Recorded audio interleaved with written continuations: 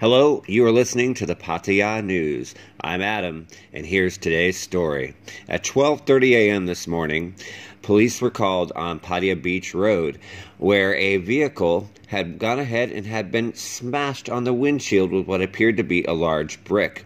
Upon investigation, police arrested a transgender individual who was not immediately identified in the area, who seemed to be suffering a form of psychosis or mental illness. This is the same transgender person who just a few weeks prior had been arrested for throwing rocks at vehicles on Second Road, also about the same time in the morning.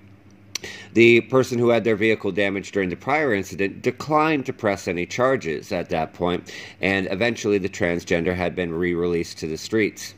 The owner of the vehicle, a 30-year-old Thai man, stated that he had never met the transgender person before, and they had had no altercation or provocation that could have led to this particular incident. Police arrested the transgender individual, and this time do plan on making charges. The transgender is also homeless. It's noted that Pattaya has had an increasing level of homeless people due to the economic situation and lack of tourists with the COVID-19 pandemic.